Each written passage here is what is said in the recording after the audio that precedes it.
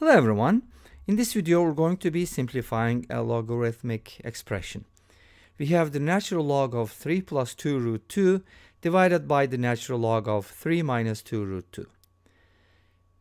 Now let's go ahead and simplify this expression using properties of logarithms. I'm going to go ahead and walk you through the solution and then show you the property that I used for this problem as well as prove that property. Okay.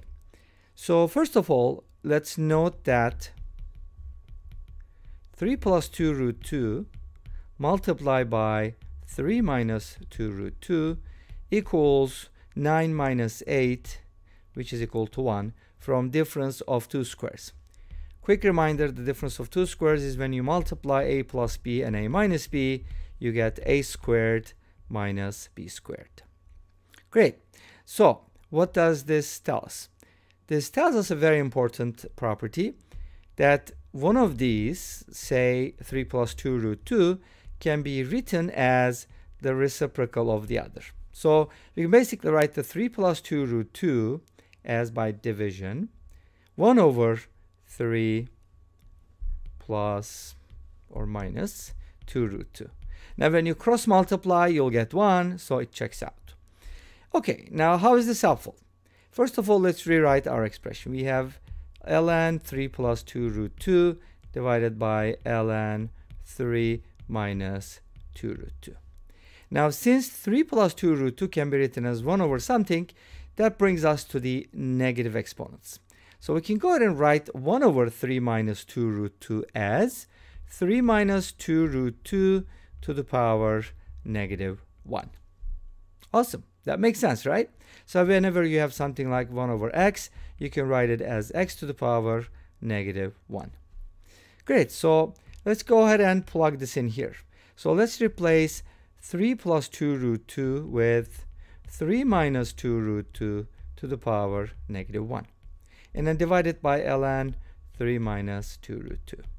Now notice that the arguments for both of these log functions is the same, except the top one has an exponent.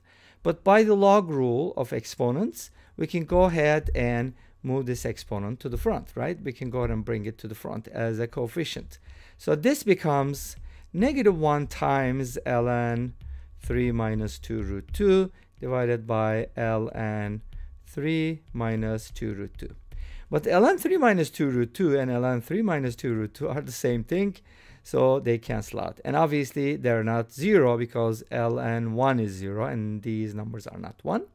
So the answer would be negative 1 in the simplest form. So that's what the answer is. Let's go ahead and look at some of the properties that we used. For example, we used a property that looks like this. If you have ln a to the power x, then you can write it as x times ln a. Make sense? Okay, and in particular, if you have negative 1 instead of x, like if x is equal to negative 1, then you can basically write ln a to the power negative 1 as, or ln 1 over a as negative ln a. So these two are opposites. Okay, now let's go ahead and prove the first property. Second one is just a special case.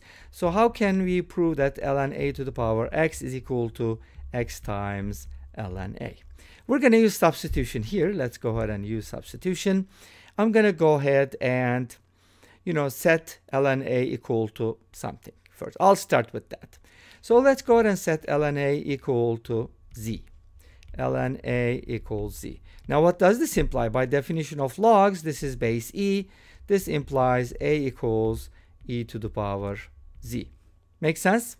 Okay, great. And let's go ahead and set this equal to another variable, like ln a to the power x. I want to set it equal to y. Okay, great.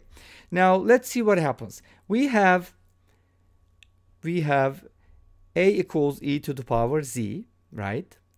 And from here, by using the definition of logs again, we get e to the power y equals a to the power x. Okay, now we have two equations. The first one is a equals e to the z. The second one is e to the y equals a to the x. That kind of looks complicated, but don't worry about it. Here's what we need to do. We are trying to find an expression for y. So let's go ahead and use the first one here. Let's replace a with e to the power z. Okay, so this becomes e to the power y equals e to the power z to the power x. And then from here we get e to the y equals e to the power zx, which means y equals zx. But we were looking for y, this expression right here. So now we got the answer, but what is z, what is x? Z is ln a, so we can write this as ln a times x, or x times ln a. But remember what y was. Y was ln a to the x. Therefore, we just proved that ln a to the x is the same as x times ln a, and that is the property we used for this problem. And this brings us to the end of this video. Thank you for watching. I hope you enjoyed it. Please let me know. Don't forget to comment, like, and subscribe. I'll see you tomorrow with another video. Until then, be safe, take care, and bye-bye.